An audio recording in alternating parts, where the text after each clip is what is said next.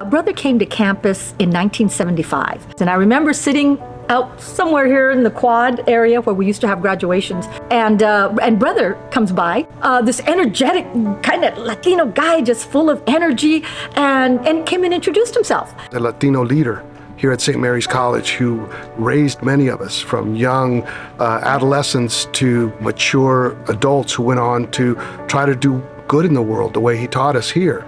He taught us how to meditate.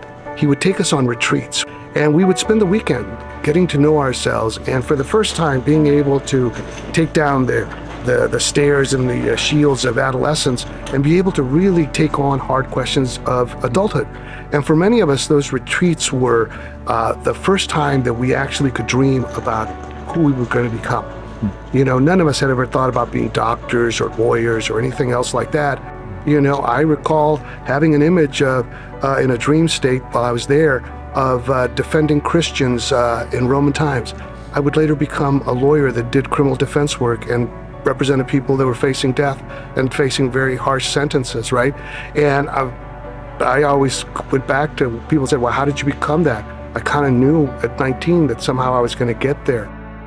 He's been my spiritual mentor since I was just a pup.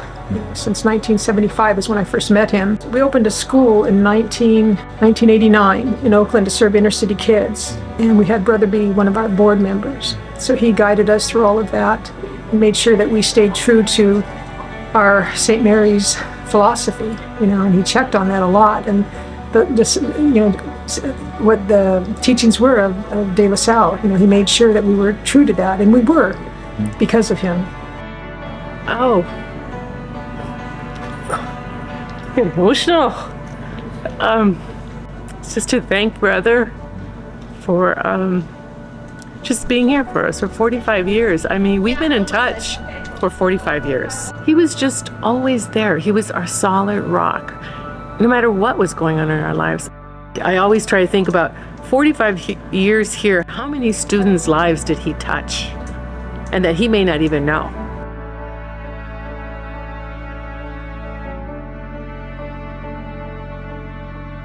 On behalf of the St. Mary's Alumni Association, it is my pleasure to award the Golden Gale Award to Brother Camillus Chavez. Congratulations, brother. We love you.